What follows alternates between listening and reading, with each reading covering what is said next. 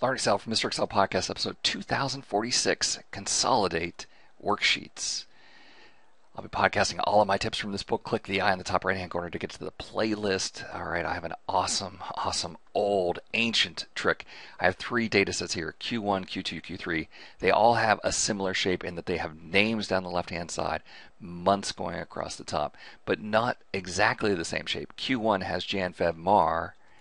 Q2 has 5 months. I guess we got lazy and didn't figure out to do this at the end of June, and someone finally did it at the end of August. And then Q4 has 4 months. All right, so the first one goes A to D, second one A through F, third one A through E. Different names. Some of the names are the same, like Michael Seeley is there in all of them, but other names come and go. All right, this is an amazing feature. It's been around forever. I remember doing this back in 1995 even. Data Consolidate. All right, and we're going to use the sum function. I've never used any of the others, but I guess they're there. The sum function. The first thing we're going to do is go back to Q1 and point to this range, those 4 columns. Click Add, and then go to Q2. Select these columns. Click Add, and then Q4, select these columns. All right, check this box for use labels in the top row and the left column. That browse button means that these data sets can be in different workbooks.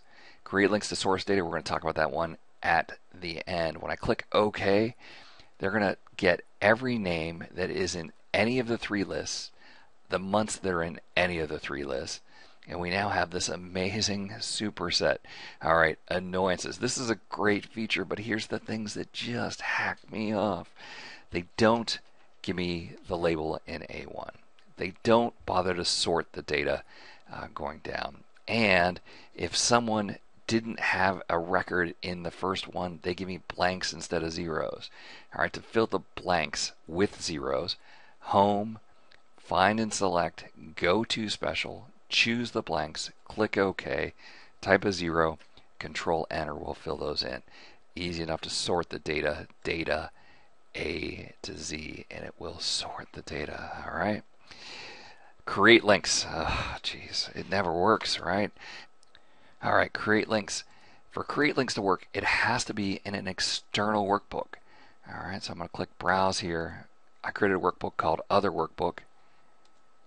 And the data is in A1:D7.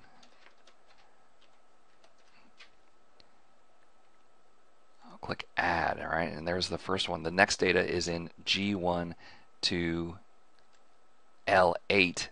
So I'll browse, Other Workbook, G1 to L8. Click Add, all right, so now I have 2 references to other workbooks. Top row, left column, create links to source data. The Excel help says that once you use create links to source data, you'll never be able to edit those ranges again. Click OK, and here's what we get. All right, first thing, it looks like it gave us the results. It did give us the results, but there's an extra column B here, and we have group and outline. And when we go to the number 2 view, so ideally what you would have is you'd have one workbook called January and another workbook called February, and it's going to show you here's January, here's February, here's the total for Mike Seeley. These are formulas pointing into those cells, and then here's a sum of those 2. All right, it's weird.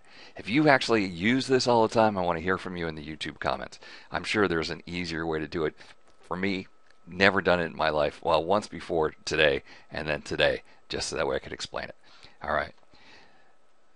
Consolidate, though, when we're consolidating sheets from the current workbook, awesome trick. Tomorrow, we're going to compare this to the multiple consolidation range pivot tables, but all of these tricks are in the book. Click the eye in the top right-hand corner to get to that book.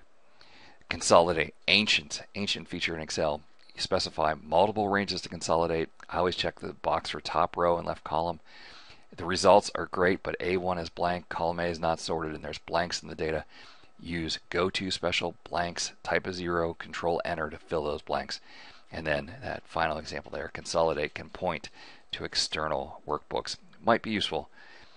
All right, hey, I want to thank you for stopping by. We'll see you next time for another netcast from Mr. Excel.